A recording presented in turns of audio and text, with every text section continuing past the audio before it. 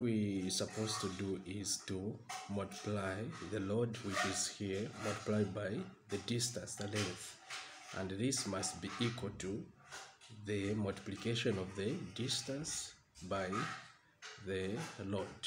So this is what we're going to do. We'll say x multiplied by 500 is equal to 2 multiplied by 800. So here we're getting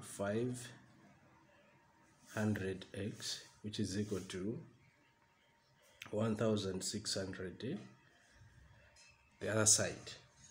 So the next move here will be to multiply, to divide, to solve for x.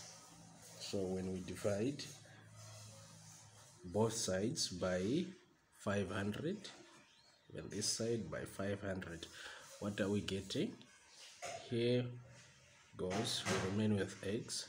The other side, when you divide by 500, we are remaining with the 3.2.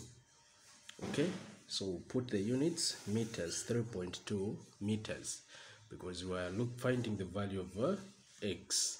Okay, and x is the distance from where the load is to the pivot. Okay, so that's how you find the value of x.